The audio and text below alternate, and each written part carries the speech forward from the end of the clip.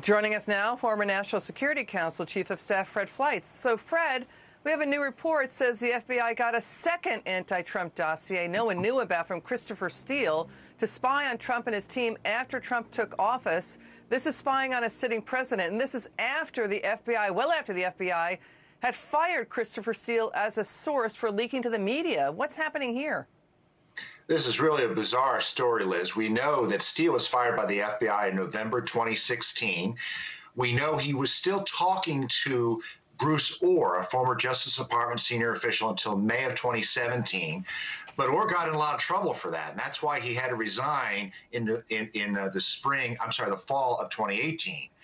But, you know, whatever that involved, no one knew that there could actually be a second dossier. And according to this British news report, the second dossier covers from January 2017 until January 2021. And if this is true, that means Steele was being paid by someone to basically spy on and undermine Donald Trump while he was in office, and also means that someone other than Bruce Orr was receiving this information at the FBI or the Justice Department.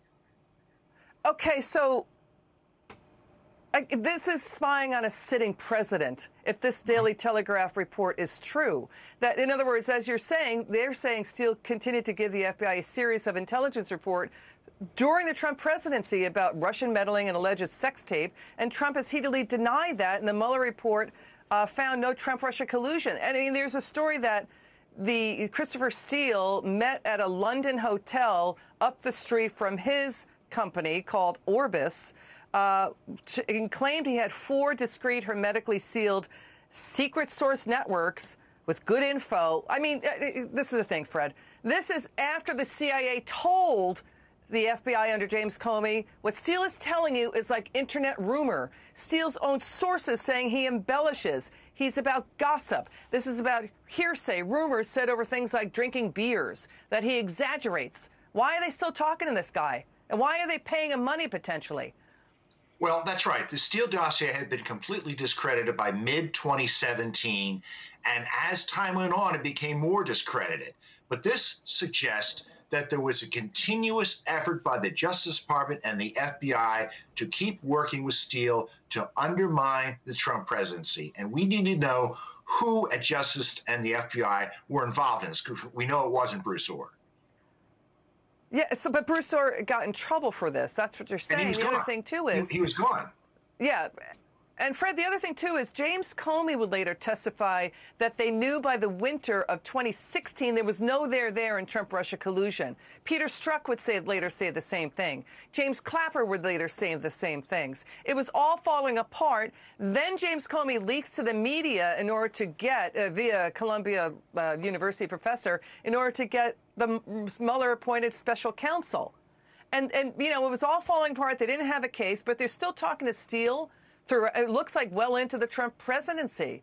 Who's doing that and who's got the vendetta? They didn't have the goods, and they're still going after Trump with a really bad, you know, debunked source, Christopher Steele.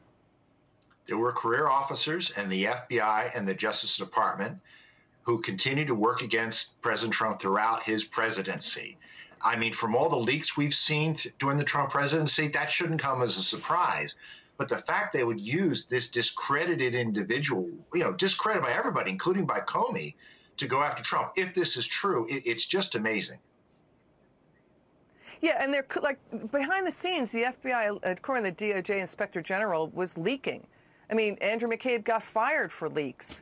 They're like, and they're behind the scenes, sort of like cooking the books with media leaks that turned out not to be true.